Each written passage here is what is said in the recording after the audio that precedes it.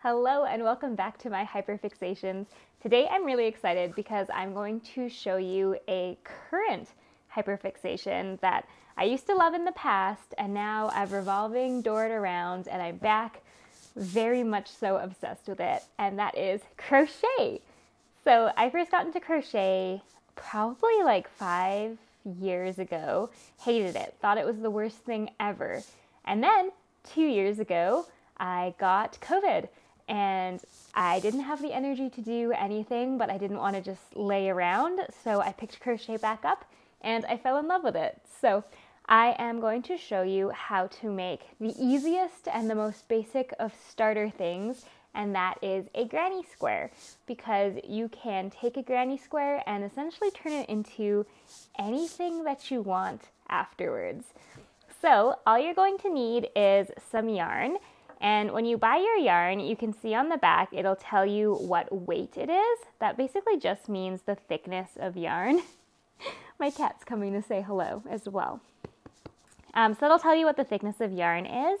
And then it'll also tell you the size of hook that you need. So the yarn that we've got here is a worsted weight, which is a 4. That's the most common yarn that you're going to find.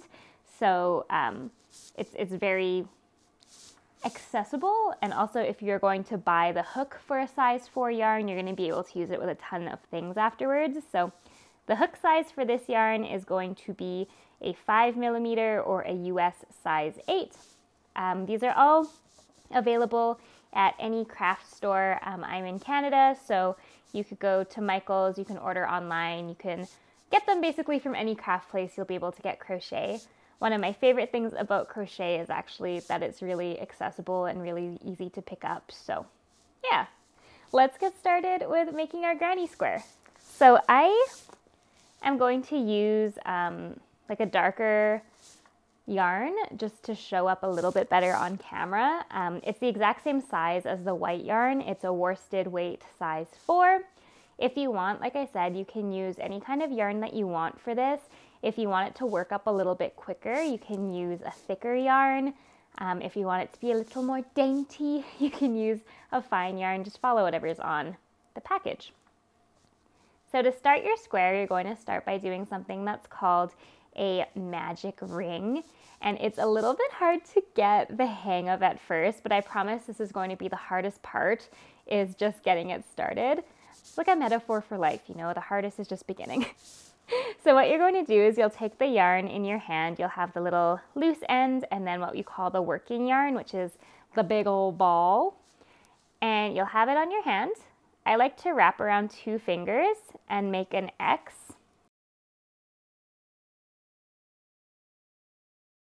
So you'll see here I've got a little X. I take my hook, I reach through the X, I'm going to grab that yarn, pull it over, and make a loop. So you can see I've got kind of my little circle, and then I've got a loop over that. Sorry, it might be a little hard to see. So once you're at this stage, you're going to chain up 3. So to make a chain, this is where we originally were at. We had a circle on our hook. We'll take our working yarn, so what's attached to the ball.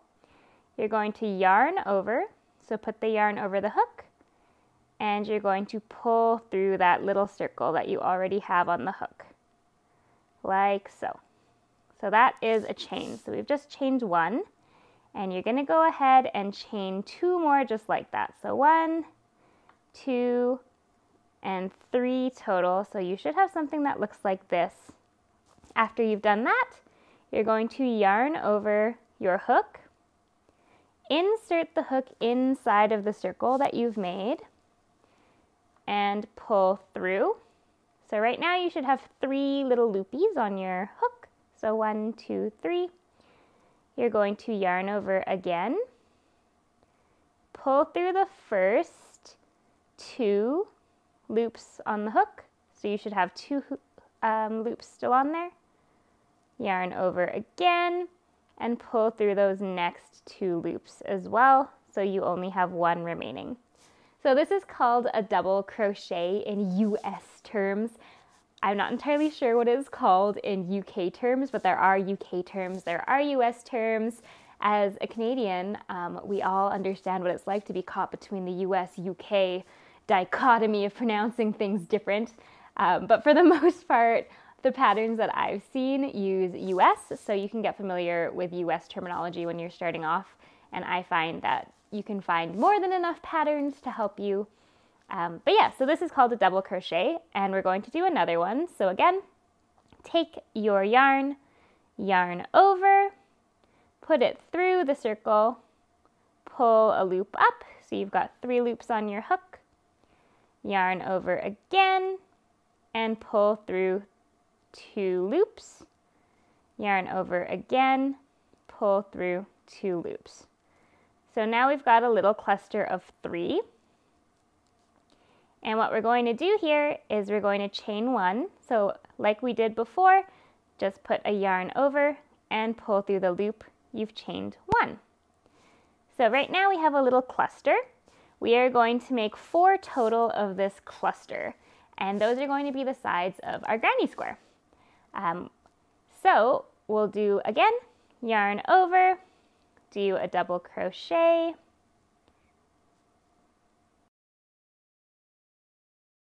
so 1, 2, and 3, and then we'll chain 1, and then do another cluster of 3s.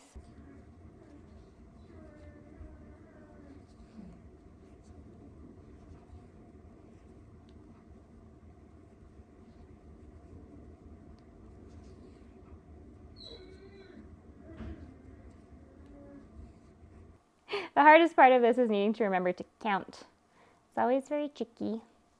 And then we chain 1, and then our last cluster of 3 here. So 1,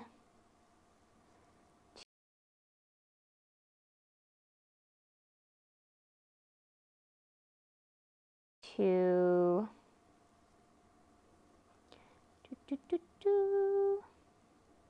and 3. And now we're going to go back to our beginning. So if you pull this little loose tail end here, it's going to close up the circle that you have. So you can kind of close that circle here. We're going to go find the top of that first chain 3 that we made. So for me, it's right here. And we are going to chain 1. Go into that top of our original chain 3 with our hook, yarn over, pull up a loop, and then right through that other loop. So that's called a slip stitch, what we just did there. And now we have the beginning of our granny square. We have our cute little square, and we just build up from here. So to do that, we are going to chain 3 again. So 1, 2, and 3. And then we're going to actually insert the hook into where we just came from. So instead of going forward 1, you're kind of going to go backwards 1. And like before, we're still working in double crochets. So you're going to yarn over, put it through that gap, pull up a yarn, yarn over, pull through 2, pull through 2. Do that again, yarn over into the exact same gap as the other 2, and pull through 2, pull through 2. So you should have 3 in this little spot here. Next thing we are going to do is look for our chain, which is here. Pull up 2, pull up 2. We're just crocheting our way through here, trying to get our square started. So what we're going to do is chain 1 and go in the exact same, and then do another set of 3. So this is going to be a corner that we're building. 2, 3. So anytime you get to a corner, you're going to go ahead and do basically 6 double crochets with a chain in the middle. So we're going to do the same thing. We're going to look for the gap after our 3 that we had done on the first row. And then there's that chain 1 spot. So we're going to yarn over, go through that chain 1 spot, and do 1, 2, 3 double crochets, chain 1, and then do again 1, 2, and 3 double crochet into the exact same loop. And we're just going to do this all the way around so we get to the next gap here. The hardest part of this is just keeping track in 3s. I do tend to try and pick projects for myself that don't require a lot of counting and a lot of keeping track of things, just because with an attention deficit disorder, you have an attention deficit. And so it can be hard to keep track of a lot of rows and a lot of color changes and really fancy schmancy things. So I prefer just to keep it simple because I find that I'll actually do my project if it's that way. So like I said, this one's mostly just counting in 3s. So 1, 2, 3, 1, 2, 3 into the same hole as before.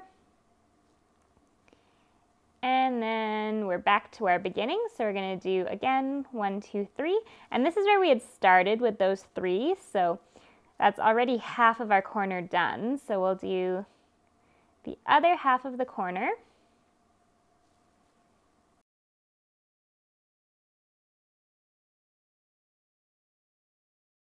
And then as before, we are going to chain 1, go into the top of those stitches we'd already done, pull up a loop and slip stitch together. So you can see here we've kind of got our square coming together. If it looks a little lopsided, it's because it is. Not everything has to be perfect. Did I miscount? No. I think I might have miscounted in my first row. Look, there's 1, 2, 3, 1, 2, 3, 1, 2, 3, and 1, 2. I think I'm missing a stitch in my first row. What did I say about attention deficits and not being able to keep up with complex patterns? So I've already done it where I've made a boop boop. So we are going to have to do what's called frogging, which is take this apart and go back and restart it. So I'm going to go back and restart it. All of the instructions I've given you so far are correct, I promise. I'm just going to go ahead and make mine again. Can't believe I miscounted. Happens to all of us though, especially when you're first starting out a hobby, right? Like you're gonna make mistakes. It's okay, it happens. I've been doing this for a while now and I'm still making mistakes.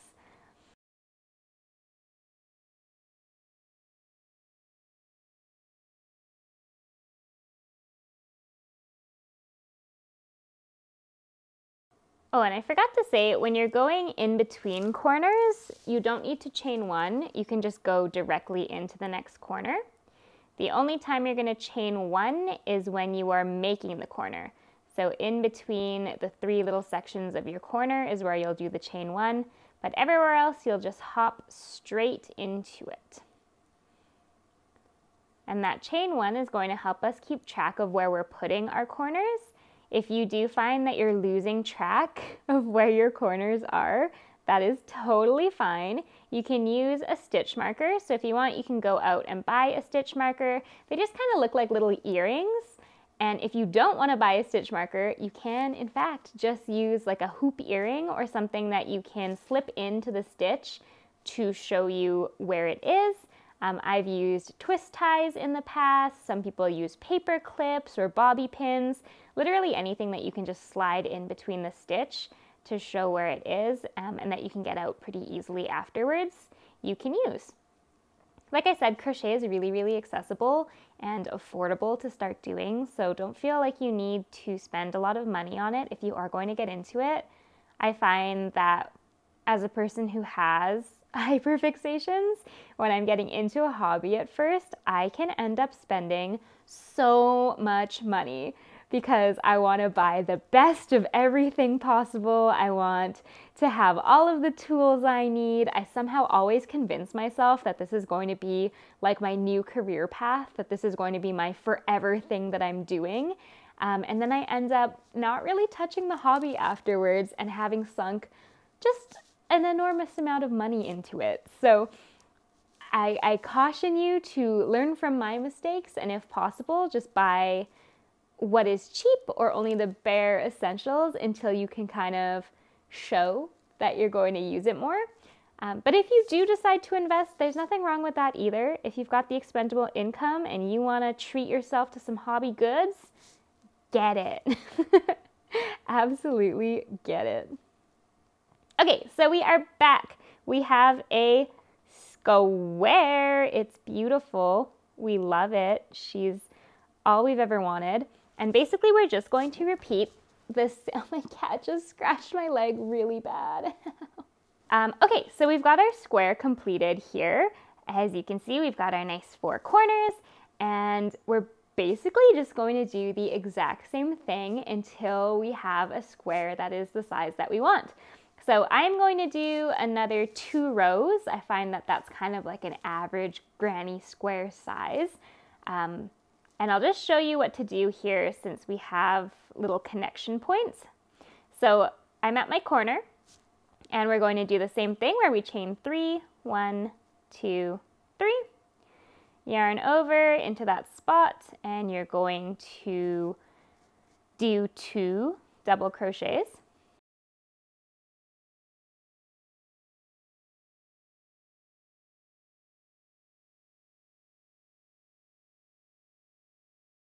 Okay, so once you have those complete, you're going to see that there is that chain 1 spot, or that bridge spot in between your corners.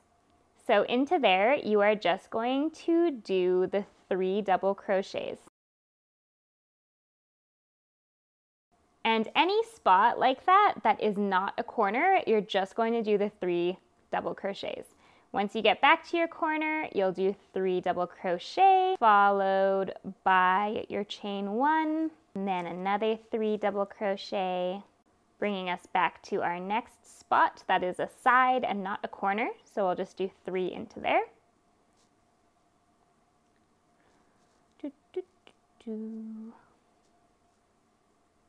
And we're just going to repeat this pattern all the way around until the square gets to as big as it wants. Well, as big as you want it to get, not as big as the square wants to get. And like I said, you can kind of do this to whatever size you want. So if you make a smaller granny square, you can use it for, like, coasters are really popular, or dishcloths. If you just keep going for a really long time, you can make it into a blanket, a large square blanket. Some folks will turn these into tote bags. If you've got quite a few squares, you can join them together. And I'll show some patterns kind of at the end of ideas for what you can do with your granny squares once you have them. Honestly, it's kind of like the foundation, the building block to so many different things. So you can make a lot of stuff if you just know how to make a square, which is really fun. And I mean, there's more advanced techniques you can learn too, but I like the simple ones. I'm a simple girl of simple means. And like I said, I prefer to keep my patterns kind of simple and keep the projects that I work on kind of simple. First reason, because it can be really hard to keep track of stuff like that. There are tools that can help you. There are stitch counters and row counters. They're pretty cool. You put them on your finger, or you can even put them on your hook, and you just tap like a little button and it'll keep track of your rows or your stitches for you if you have a hard time doing it in your head and keeping track of it yourself. And then the other reason why I prefer these smaller, simpler projects is because I like the instant payoff of having completed something. So a lot of the times when you're working in fiber crafts, it can take quite a long time to make something bigger. And I find that I get bored if I don't get that sweet, sweet instant hit of dopamine that tells me that, hey, we've made it. We did this project. It's done. It's complete. And that can be tough too, because I have a whole bunch of works in progress that I've left abandoned. And maybe one day I'll go finish them. Maybe. But I like to do these smaller ones because I know that there's a higher likelihood that I will complete a project. And I never want to make myself feel guilty if I don't end up completing a project. Like, it happens. It really does. Like, sometimes you just can't get the drive to finish the project all the way through, and that's okay. It's a hobby. Things are allowed to stay as hobbies. You don't have to turn them into your be-all, end-all. Even if it is a hyperfixation, you're okay to have things that come and go out of your life. You can do that. So this is where I'm at now. I have done another row on my square, and I'm going to do one more before I finish it off. So for a lot of people with ADHD, you do something that's called stimming. And it's also something that's really commonly found in people with autism as well. Like, that we are all under kind of the same neurodivergent umbrella. So a stim is kind of what you would classify more so as the hyperactivity part of the disorder. So it's, when people are tapping their foot a lot, or they're rocking back and forth, or some people like to click the top of the pen a lot. Those are stims. They're something that you're doing. It's a way for your body to just kind of like cope with what's going on, to release a little bit of energy. And for a long time, I actually didn't think that I stimmed, because I didn't do kind of what is classically ADHD. I didn't have a hard time sitting in my desk. I didn't, feel the need to get up and run around. I didn't present in a way that I thought ADHD presented as. I was a little bit different. And then I realized that I do stim in a lot of different ways. One of which is by doing stuff like this, like crochet. Before I got into crochet, I knit. I was a knitter for a long time. I was always doing something with my hands. And so that was one of the ways that I was stimming. And this is kind of similar to that, where it gives me an outlet to move my body. And again, I never really thought of it as a stim because it seems more focused, but it is, because it's a way to be moving and a way that keeps me from doing some of my other stims. So that's why I really like doing kind of these hands-on crafts, is it gives me an outlet. And also, if I'm watching TV or anything like that, I can find it really hard just to sit down and watch a program. It can just be really difficult to give it your full attention and to just sit there and not do anything. So for me, I mostly do crochet and stuff when I'm watching TV or if I'm watching a movie. I find that I'm actually able to focus a little bit better on what's going on if I have something to do with my hands. So if you also have a really hard time watching something and not doing anything, highly recommend picking up some crochet. It's great. And stick to the simple stuff. If you're doing something that's kind of like brainless with your hands, it's giving you an outlet to move, but it's also letting you pay attention to the program that you're watching. So it's a win-win. And you can leave whatever it is that you're watching with, progress made on a project. Who doesn't love that? Going, we're almost halfway done. Our last round here. And for anyone who's wondering a little bit more about stims, like I said, I have a few that I do that I didn't realize were stimming until I looked a little bit further into the subject. And one of the things that I do actually is I trace my teeth inside of my mouth with my tongue. I do that a lot. And it is a stim. And it's not one that people can see. It's one that is going on solely within my own body. And in fact, I used to do it so much that I would get a raw tongue because I would be rubbing it over my teeth. And I think it's one of the ways where females in particular can differ from males who have ADHD, because males tend to have a really outward expression of that hyperactivity. You know, they're bouncing off the walls, or they're doing sports, or they're, you know, jiggling their legs a lot, or things like that. Whereas women have tended to do those hyperactive things in a way that is a little bit more subtle, just because of the way that our society is, and the way that women kind of have to hide a little bit more of their eccentricities in public, if you will. So there are a bunch of ways, I think, that females will stim differently from males, which is also really cool. But it's just as valid if you are stimming in a way that maybe you haven't seen before, or that maybe doesn't present the classically defined way that a stim would present. We are all kind of going through our neurodiversity in a way that is a little bit unique, and that's totally cool. All right, so we are on the last section of our square. I'm going to do the chain 1, go into my top here, and we've got a little square.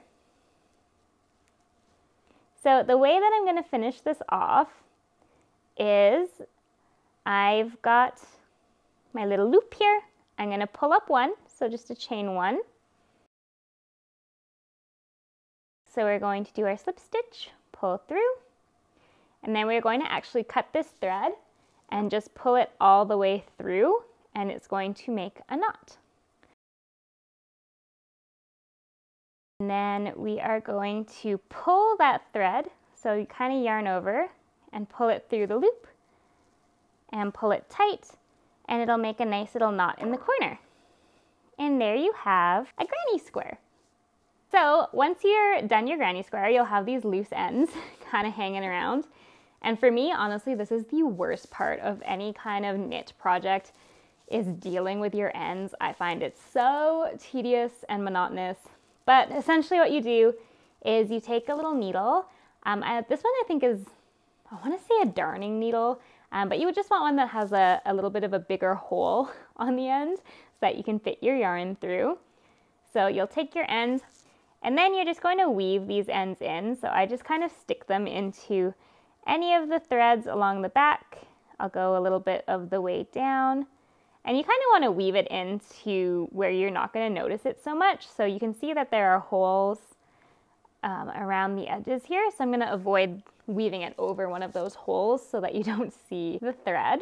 And then I'm just going to trim that excess off. Then we'll repeat for the center here. And you can see that mine isn't perfectly square. That's okay. I don't mind the imperfection. I honestly will usually just leave it. It shows that it's handmade. But if you are a real crochet artist, I say real, but honestly, anyone who makes anything with crochet is a real crochet person, even if you aren't an expert at it. But people who do care about having their projects a little bit more uniformly put together will do what's called blocking, which is when you wet down your final product and then you kind of stretch it, and that will help the yarn settle into the shape that it is supposed to be. So I've actually never blocked anything in my life. I find it just like a bit of a tedious extra step, and I'm all about removing barriers to me doing things, and that one's a barrier. But if you wanted to try blocking, you can either buy tools to do it, or you can make your own blocking station out of a piece of cardboard, and then you would just stick like, I don't know, if you had chopsticks, you could use chopsticks. If you have, a bunch of needles, you could use that. But basically anything where you would take it and you would stretch your four corners out like so after you had wet the square, and it would just help everything settle in once it dries down. Again, I'm not going to do that. I don't mind my square looking how it looks.